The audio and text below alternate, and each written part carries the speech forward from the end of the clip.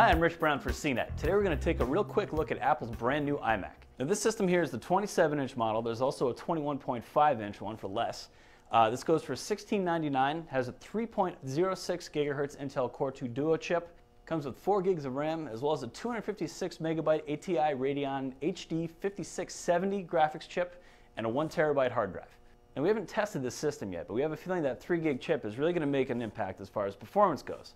Most striking for this system, though, clearly is the screen. We know of no other all-in-one in this price range that has such a large display. The specs are 2560 by 1440, 16 by 9 aspect ratio. So there were rumors of a Blu-ray drive coming to the new iMacs. It's still just a straight DVD burner, although you do now get an SD slot. That's new for Apple. Also included in the box are wireless peripherals now. So there's a sort of brand new keyboard. It comes with an aluminum chassis, wireless. Probably more interesting is the mouse. As you can see, it's also wireless. There's also no scroll ball at the top here like the old Mighty Mouse. Instead, Apple's calling this the Magic Mouse. There's a touch capacitive sensor here down the middle you can use to scroll. It accelerates like the iPhone. There's also some lateral movement. You can do a 360 kind of scrolling around a photo, for example. And it seems to be application sensitive, at least based on the limited demo that we had when Apple briefed us on the system this morning. Now, the only other major external change to the 27-inch model, at least, is the display port on the back. So the ports mostly look the same. You can see here, though, is the mini display port. Now, if you buy a separate dongle, which Apple is selling today on its website from Belkin, you can actually use the iMac as a secondary display. So that means virtually any video source you can output over mini DVI, you can plug into the iMac.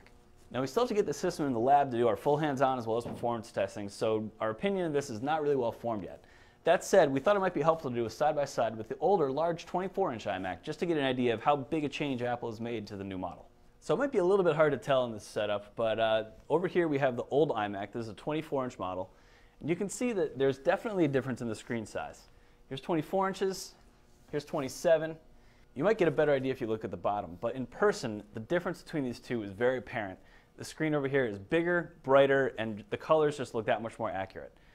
This is backlit LED. This is not. Backlit LED is similar to what Apple does on its laptops. We are a little bit surprised that we don't see quad-core yet, at least in the lower-end models. There's a $1999 version of the 27-inch iMac coming out in November that actually will have an Intel Core i5 chip. So that'll be quad-core, and we're interested to see that one in particular, how it does on our performance tests. For here, though, we've only got an updated CPU, but more impressively, we have a very large screen. There's a 21.5-inch model that starts at $1199 that also has a 3.06 gig Intel Core 2 Duo chip. And that one looks as impressive and the same design as this. So we'll get these in the lab and get to testing, and hopefully we'll have a review up in the next day or so. So I'm Rich Brown, and this is Apple's brand new 27-inch iMac. Hi, I'm Molly Wood, host of The Buzz Report, the show about the tech news that everybody's talking about. See it every Friday in high def at cnet.com/buzzreport.